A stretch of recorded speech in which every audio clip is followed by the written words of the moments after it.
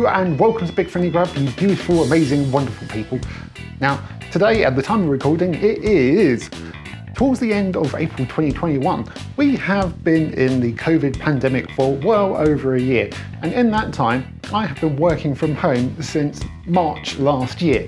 In case you didn't know, this is not my full-time job, unfortunately, but I am a UX designer at a company called Rocket Mill in Brighton, and I haven't been in the office for over a year. But tomorrow, which is a Thursday, I'm going to be returning to the Rocket Mill offices for the first time in 13 months, which is a bit weird because I haven't been there for so long, but I'm also excited because there are going to be other people there. It's going to be quite safe, socially distanced. The whole office layout has been changed so that people can sit distantly and things like that.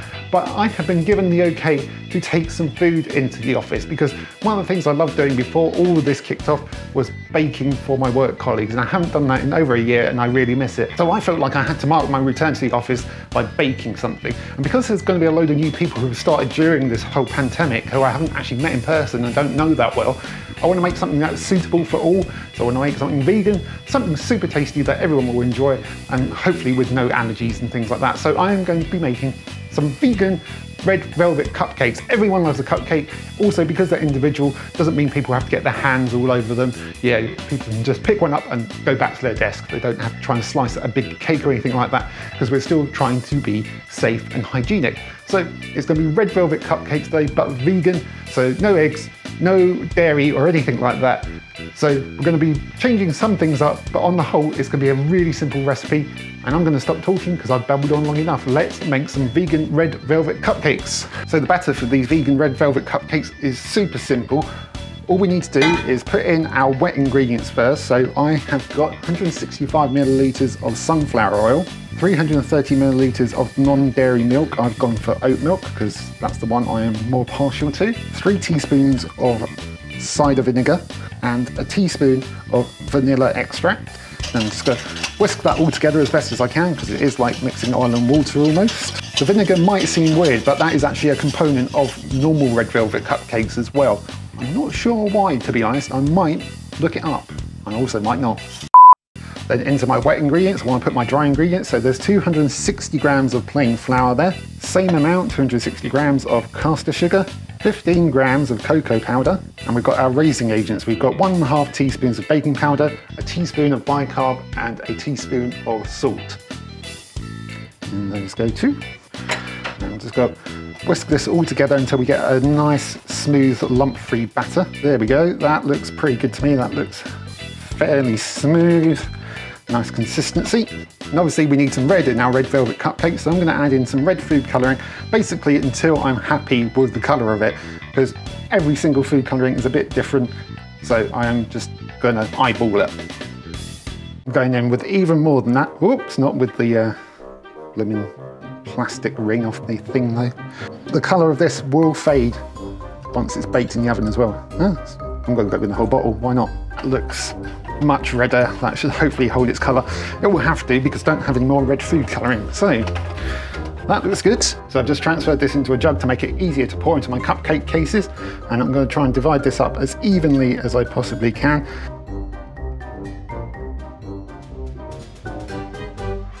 Right, I got 12 out of that. I was hoping for more, but that's fine.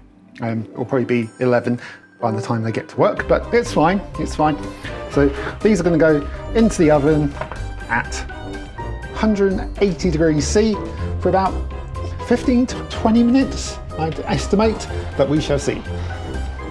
Right, my cupcakes are out of the oven. They had 30 minutes in the end, but they are now done. I can tell because if I poke through the top here with a skewer, it comes out clean. It's not wet at all, which is great. These need to be left to cool completely because if we put our icing on top of them now, it will just melt. So these need to be left to cool. So I'm going to put them on the cooling rack and just give them as long as they need to cool down. It's quite warm today, so it could take a while. But in the meantime, we can be getting on with our icing. Usually we'd be doing a cream cheese icing because it's red velvet, but you can't do cream cheese because, well, clues in the name, it's cream, it's cheese. You could use a vegan cream cheese, but I haven't honestly found one that I really like. So I am using some vegan spread here, and we're just going to turn it into a icing with icing sugar and the vegan spread, and we're also going to add a little bit of lemon juice just to give it kind of that tang that you would get in cream cheese. So I've got 365 grams of a vegan spread, butter, whatever you want to call it, in there. And it's already pretty soft, so I don't need to beat this for too long. I just want to get it lighter in colour. There we go, that's much lighter in colour, looking good. With that all beaten and lighter in colour, I need to now add in some icing sugar. In fact, I need to add a lot of icing sugar, which is here in this bowl off to the side, which I can't fit into the shot, but it needs 1.1 kilos of icing sugar. It's a lot of icing sugar, I know. There's no way around that because this is very soft and you need a lot of icing sugar to get a decent structure on your icing. Basically, there's no way around it, otherwise you'll get sloppy, horrible icing that will just go everywhere. So we need a lot of it. So I'm going to put in half my icing sugar now, let it mix in, and then I'll put in the other half and let it finish off. And I'm very glad this does have a lid because this stuff goes everywhere. So on it goes. In with the rest, and then back down with the lid. And let that all combine.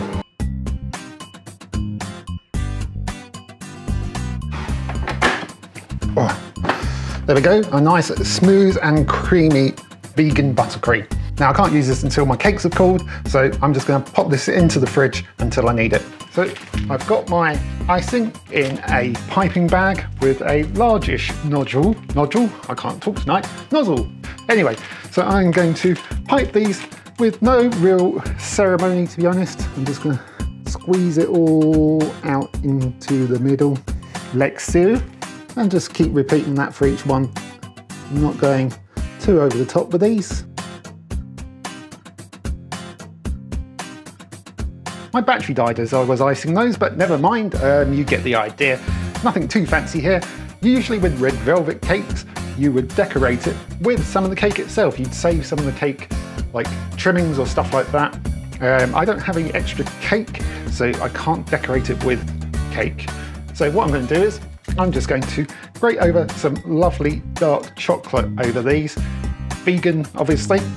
And just going to, grate it over the top, just so we've got a nice sprinkling of dark chocolate over there. That broke. There we go, vegan red velvet cupcakes, all ready. Now all I have to do is try one, for purely quality assurance, of course.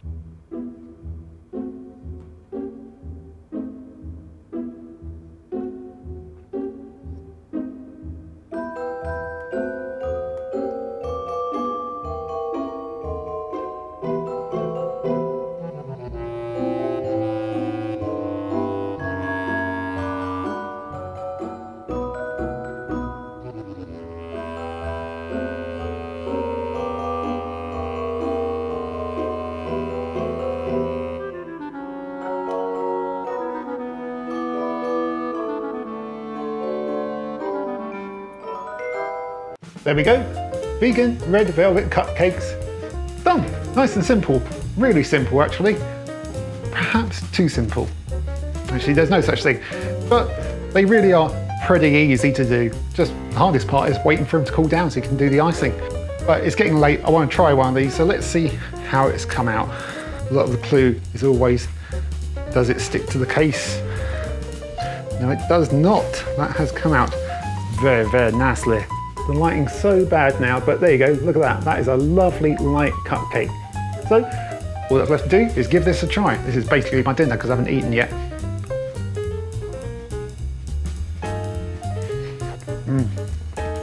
Oh yeah, lovely. Really nice, really, really nice. I'll be honest, I think you'd be hard pressed to tell that they were vegan.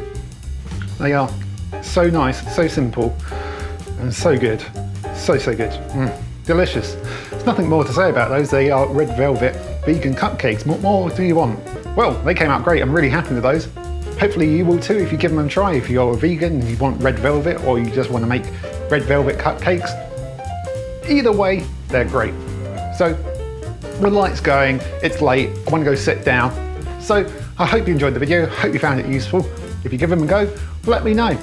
But otherwise, take care. I will see you next time on Big Friendly Grub. Don't forget to like and subscribe, And yeah, see you next time. Bye! Okay, these have had some time to cool. Not as long as I would have liked. Not as long as I would have liked, is that a sentence?